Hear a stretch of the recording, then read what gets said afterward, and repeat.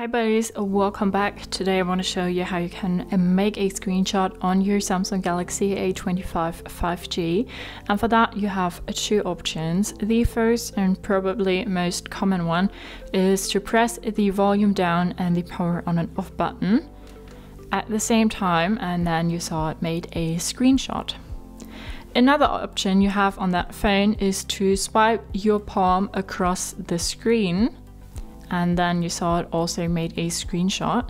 For that to work, you need to go to your settings, and then you need to go to the motions and gestures, and here on the bottom, palm swipe to capture needs to be turned on, otherwise you're swiping across your screen and nothing happens. So if you made a screenshot now, you can go ahead and click on that here, say what you wanted to open with, and now you can go ahead and edit it. So you can put filters on it, crop it, and write on it and stuff.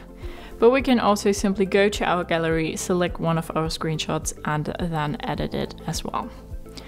So that's how you can make a screenshot on your Samsung Galaxy A25 5G. Hope you liked it, hope it helped. If so, thumbs up, share and subscribe, and I hope to see you next time. Bye.